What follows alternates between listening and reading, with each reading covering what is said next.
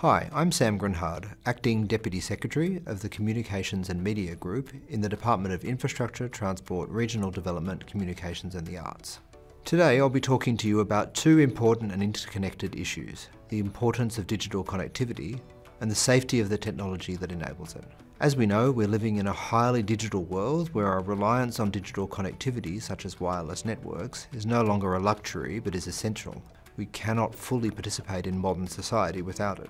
All Australians, regardless of where they live or work, expect to have a reliable mobile service. They expect mobile connectivity in the same way as they expect to have other essential services like water and electricity.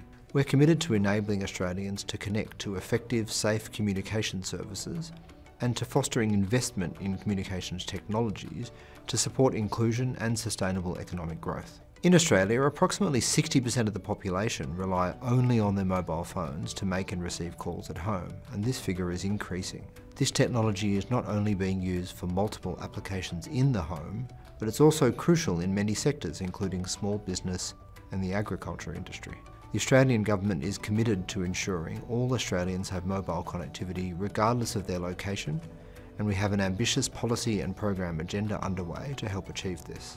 Unfortunately, we hear from many people who lack access to telecommunications connectivity, which leads to diminished digital inclusion outcomes and participation in our increasingly digital society. We also hear from people in these same communities who are concerned about perceived health risks associated with emissions of electromagnetic energy, or EME, from telecommunications equipment. We understand councils and planners are often stuck trying to balance community concerns about perceived health effects of EME from telecommunications equipment against community expectation about levels of connectivity and coverage. It's with this in mind that I hope we can provide you with enough information and confidence that telecommunications equipment and infrastructure proposed to be deployed in your communities is safe. It's important to note that for modern telecommunications networks to operate effectively, equipment and infrastructure needs to be installed in close proximity to the area it is expected to serve. We know from recent research commissioned by the department that some people become concerned about EME when infrastructure is installed in their communities and near their home. We want to reassure you and the communities you serve that EME from telecommunications is researched, regulated and safe. The effects of EME exposure are the subject of extensive and rigorous scientific study around the world. The Australian Government strictly regulates EME emissions to protect the health and safety of all members of the public, while also enabling the community to access essential modern telecommunications services. Our department's role is to provide a coordinated point for communities and other interested stakeholders like local government to access information about the research, regulation and safety of EME from telecommunications infrastructure. We have a resource hub at www.eme.gov.au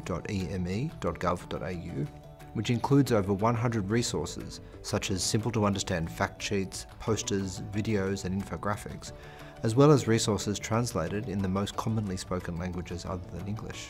The department continues to add and refresh its communications materials to ensure the information we provide on the research, regulation and safety of EME from telecommunications in Australia is based on the most up-to-date research and other explanatory material available. We understand communities and councils can become concerned about the cumulative effect of EME from equipment installed in local areas by multiple telecommunications providers.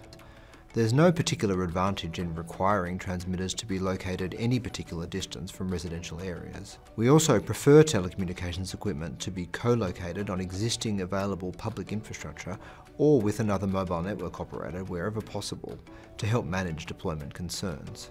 So I'd like to encourage you to think about how we can best work collaboratively to communicate the safety of EME alongside the benefits of mobile connectivity in your communities. We'll soon be sending all local governments and councils an updated copy of our stakeholder toolkit so you can help us share information on the safety of EME from telecommunications with your communities and networks. We'll also be undertaking educational activities and working with local stakeholders and media to disseminate this information in select areas where a need for this information has been identified. If you'd like to discuss these details further or would like more information, please get in contact with the department via eme@communications.gov.au. Thanks very much.